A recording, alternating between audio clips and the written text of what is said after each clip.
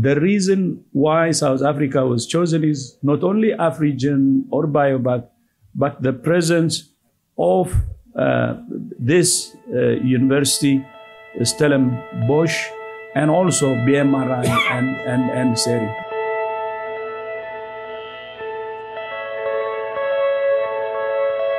The Faculty of Medicine and Health Sciences at Stellenbosch University is excited today because we are part of the first COVID mRNA vaccine technology transfer hub. This initiative will help to further develop the manufacturing of vaccines with a specific objective to build capacity in Africa. Our faculty is committed to find practical and impactful solutions to the health challenges faced by the people of South Africa and the African continent. We are proud to help close the vaccine gap for low and middle income countries by pairing our scientific expertise with our new cutting-edge technology available in this building, the Biomedical Research Institute. At Stellenbosch University, we truly believe that knowledge should be harnessed in service of society, and this visit by the World Health Organization confirms that we are on the right track. It shows that expertise on the African continent is being harnessed to serve the globe. It also, the contributions of our scientists and researchers and companies and agencies and authorities will help make South Africa, Africa, and the rest of the world a better place. It will help make it a better place.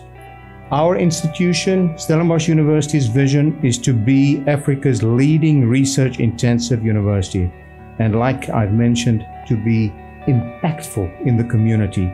And this visit today shows that our community is not confined to Stellenbosch, Cape Town, the Western Cape, or even South Africa, but our community indeed is the rest of our continent and the world at large.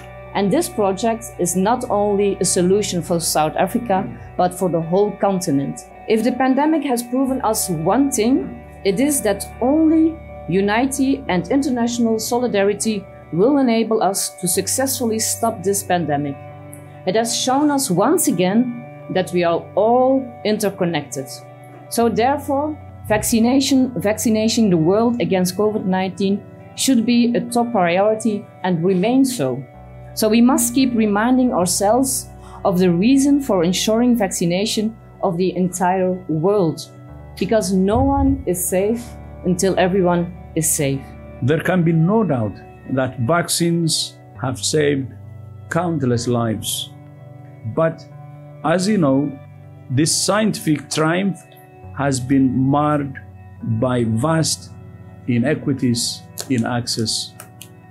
More than half of the world's population is now fully vaccinated. And yet, 84% of the population of Africa is yet to receive a single dose. One of the most obvious lessons of the pandemic, therefore, is the urgent need to increase local production of vaccines, especially in low and middle income countries.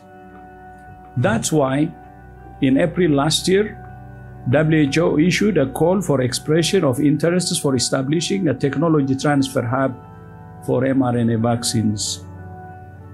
The turnout of applications was high, but South Africa was chosen as a hub for the mRNA. And the reason why South Africa was chosen is not only Afrigen or Biovac, but the presence of this university, Stellenbosch, and also BMRI and SERI, and of course the rest of the ecosystem that can support it. So we believe that this commitment or the capacity which we have in the country will make the project successful.